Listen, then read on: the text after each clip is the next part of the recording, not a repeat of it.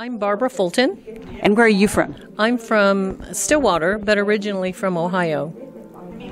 And could you tell me about the kind of art you're demonstrating today? Tonight I have my lucette with me and then all of the different experimentations I've done with it. This is an ancient form. They used to use it in the Viking days. I discovered it as a member of the Society for Creative Anachronism, where we reenacted Middle Ages, and I've just taken to it. I'm a fidgeter, so it's a wonderful, wonderful method, art form, hand art form, to keep my hands busy, and so I'm not sitting around and doing all sorts of fidgeting. What do you make with this?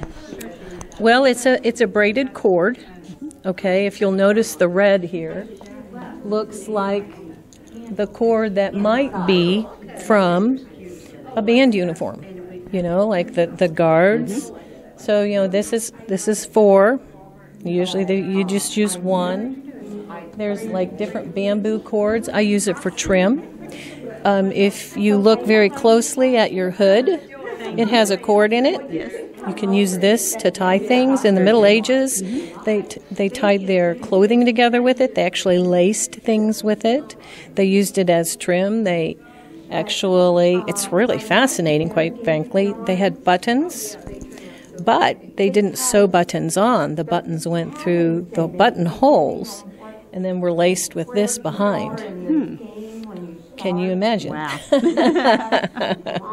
So I have, this is a design that I've come up with, where the base flares out. It actually is very handy. The original ones that I started off on was like this. As a beginner, this slides all over you. Because, you kind of have to figure out how you're going to hold it. And so, like, for example, we loop over and we hold, and we loop over and hold. Notice that I put mine against my belly. This has a point on it, so it stays secure. With the rounded bottom, it was sliding off, and then I would lose my project and have to start all over again. I see you even have one made from a fork. I do. I like lusetting so much. I do other things as well. But I thought, let's see what other mediums will work. So you'll notice I have a fork. You'll notice I have deer antlers.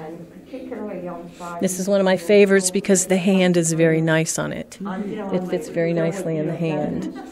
And I have a 4-prong. Wow. Yeah, that's quite complicated, and getting it started after stopping is kind of a challenge. But what it does is it gives you the same kind of a cord, but it has stripes on it. You can do a chevron pattern with it. See the chevron?